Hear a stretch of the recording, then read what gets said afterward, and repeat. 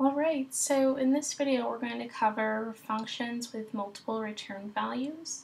In my prior video I covered functions, how to create them, and how to create them with or without parameters and return values. So this is kind of a continuation of that.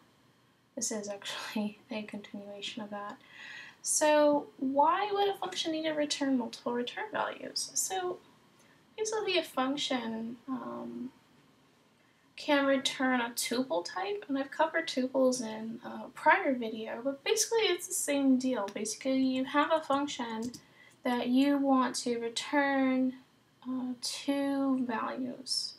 So it's a compound return value, and as we covered before, a tuple is a logic grouping based on what the developer wanted or thought was relevant to group together, and that creates an ordered list of elements. So let's see how to do that with functions. So let's create a function that takes a list of numbers and sorts through them, and in that sorting it sorts out the even and the odd numbers.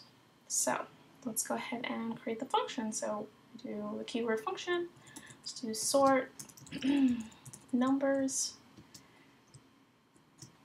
Actually, I should say sort even odd numbers, so we're really clear about what this function does. Let's not have function names that are too ambiguous, right? So let's create our first parameter, which we're going to name numbers, because we're going to put in a list into this function. And the best way to create a list is just to create a array. So this is going to accept an array of numbers of type int, and then it's going to output our even and odd numbers. So do the little arrow, our parentheses, because this is a tuple, we need parentheses, right? And so the first part of the tuple, we're going to have even numbers, and that is going to sort through the list numbers that we input, and we're going to put that into an array. So any number that's even will be put into this array, and then we're going to do the same thing for odd numbers. Okay, so there we go. We have our one parameter which accepts an array of numbers, and then we have our tuple return value, which returns multiple values, in this case even and odd, so just two in this case. So let's do a little brackets. Oops, let's back up. Do brackets. Okay, so let's go ahead and create two arrays to temporarily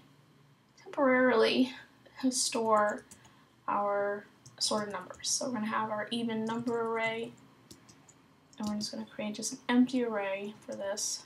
So we do int, and parentheses, and the same thing for our odd numbers.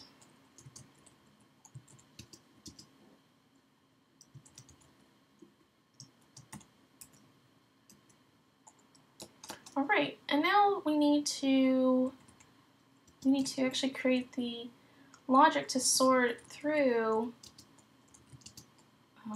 the list of numbers to determine if they're odd or even. So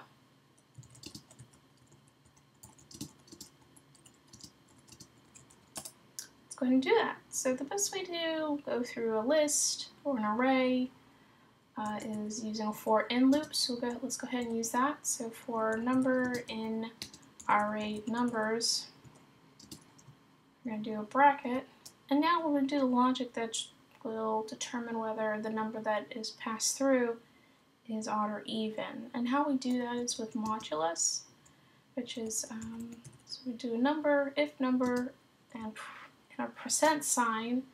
And what this does is it takes the number that we're dividing by, in this case 2, it will output the remainder. So say if this was, we're dividing 5 divided by 2, the remainder will be, I believe, 1/2. Yes. So in this case, we want it to be even. So if it's 2 divided by 4, it divides evenly into it. So the remainder will be 0 in this case. So that will determine that it's going to be an even number. So what we're going to do is we're going to do our even number array. We're going to append it the number because it passed this logic test here. Okay?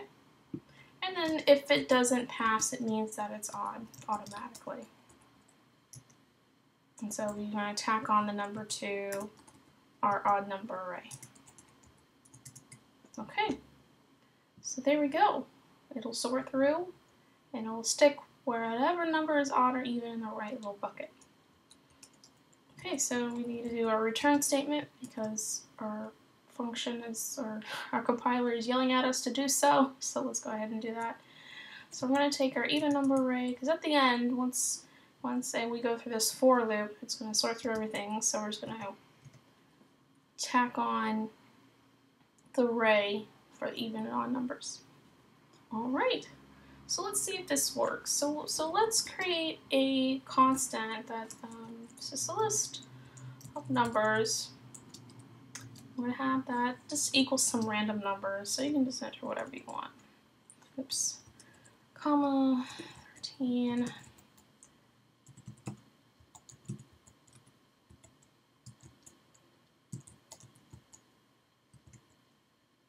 All right, random list of numbers. So, got that. And now let's go ahead and let's go ahead and put our list of numbers into our function. Okay, let's go ahead and actually see this output. So as you see, it actually did sort correctly. We have all the even numbers above and all the odd numbers below. Or in this case, our first element, our even number element, contains all even numbers, and our second element contains all odd numbers. So we have a really nice looking tuple here. So let's actually make this a little bit easier to work with.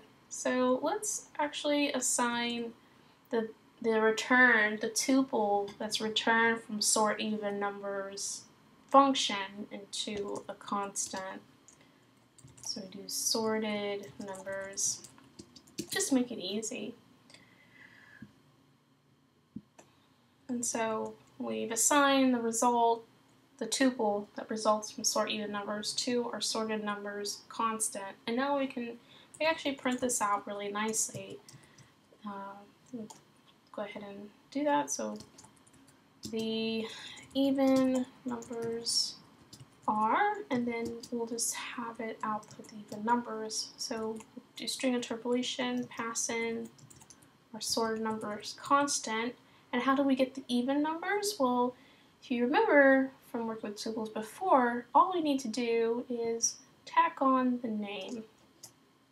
Because this is a named, we've actually named the tuple in our return value. So in this case, that's exactly what we do. We tack it in. So what should output is all the even numbers, which is absolutely correct.